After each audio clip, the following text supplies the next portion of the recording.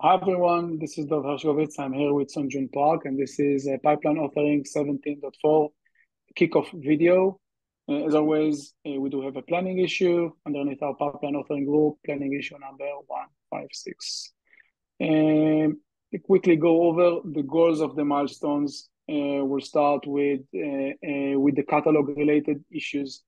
So, as you probably are familiar, there is a big demand from our users about visualizing where components are being used across their projects, across their instance.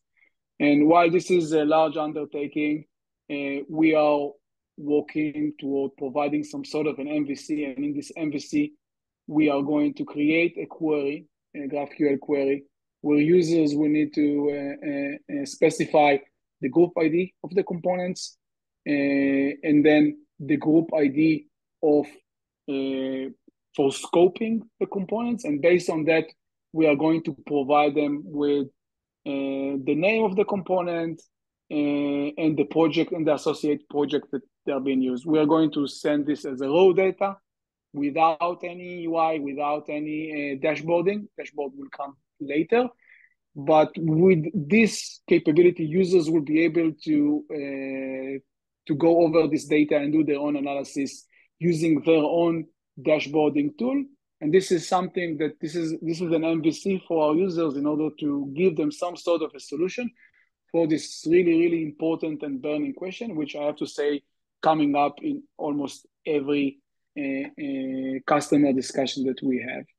The second thing is about security and compliance workflows for the CI/CD catalog. And again, this we have here also quite extensive epic about some ideas that we need. First, some of them we need to validate, some of them we need to think about how to implement regarding different security workflows.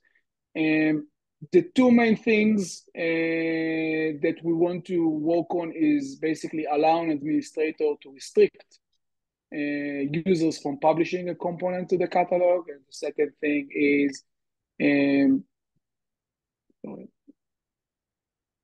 it the same link? Yeah, it's the same link. Sorry, we need to change it. But the second one is allow administrator to block, to restrict user from publishing a component. So one issue is about restricting third-party components. So users won't be able to do an include of something that is outside the organization. The second one is to restrict users from publishing a component. And the engineers have asked to do first a spike issue because we are going to work on policies first. And this is going to be a multi-milestone effort. So it's going to take like more than a single milestone to introduce an MVC. By the way, all of those that I just mentioned are going to be like an ultimate tier, because we know that security and compliance are the main driver for ultimate features. So with this, we are going to also beef up and improve our ultimate offering, and hopefully addressing some of the pain points that I'm hearing from the field is that we have like users that are using ultimate features and they're actually not leveraging those features. So we know that all those features are high requested by our customers. So this is around features and capabilities. We have some engineering time that we are allocating on migrating some of the features that we have to GraphQL, mainly around the pipeline mini graph. And then we have an error budget improvement. We know that our error budget is red, and we want to make sure we bring it to a healthy state. So we prioritize one issue for that. We have several issues, but we'll prioritize one. We'll see what will be the effect, and then we'll prioritize the other one. And lastly, we have some vulnerability issues. So we picked up one vulnerability issues that we want to include in this milestone. We try to keep this milestone as minimal as possible. given the fact that we don't have a lot of engineers and we lost some capabilities. And also, we're taking into consideration that this is summertime and there are going to be a lot of engineers that will be on PTO. With that, I'm going to hand it over to Sanjun. Sanjun is going to talk about the scope of work for UX. Thank you, Dov. Let me reshare my screen again. So these are the scope of the work for the UX in 17.4. As you can see, I have slightly more items below this table. So that means we have one program, one pilot program is planned that is called UI Bug Bash.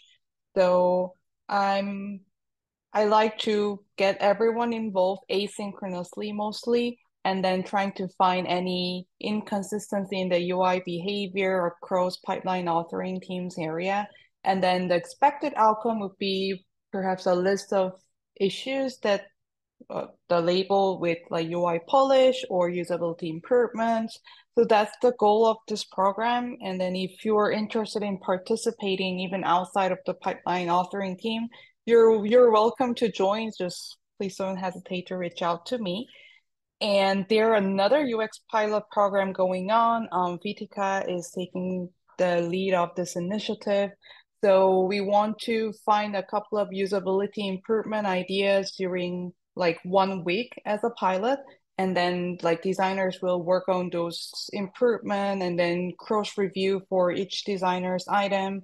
And then we want to contribute, like make our platform product like more usable.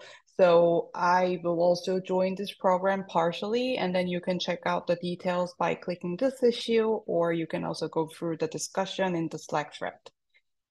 And coming back to the usual backlog that I have. So as Dov mentioned, I'm going to also aligning with the security workflows that is being actively discussed and work in the backend engineering teams. So I like to work on the user flow and then also try to think already ahead for what is the future iteration? How does this impact to the user interface in the future iteration? So I will try to prep for that work. And another item would be adding a license file to the CI/CD catalogs, which is our requirement from the legal and compliance team. So yeah, this will include some design change in the details page. And the other two items are coming from the recent UX scorecard work. And what is interesting about is like this came up from the user interview and observation. And I would like to further consider like how using this copy and paste of this include snippet could be more dynamic. Like now we have description column here, and we also show the type, default value, like we kind of show a lot of information, but like we could perhaps make this experience a little bit better and making a reduced number of clicks when they're copy and paste this inputs to their CI YAML file. So that's this issue, and that's basically it. Like quite a lot of issue item, but we can further discuss the detail if I need any help from the team members. Like there will be 2 design discussion sync in this milestone. Dov, do you want to add anything else? No, thanks. Yes, it seems like we have a lot of work ahead of us. So As it's always. super, yeah, super excited about that. And yeah, hopefully everyone found this recording, whoever watched it, found the recording useful. And thank you for watching. Thank you.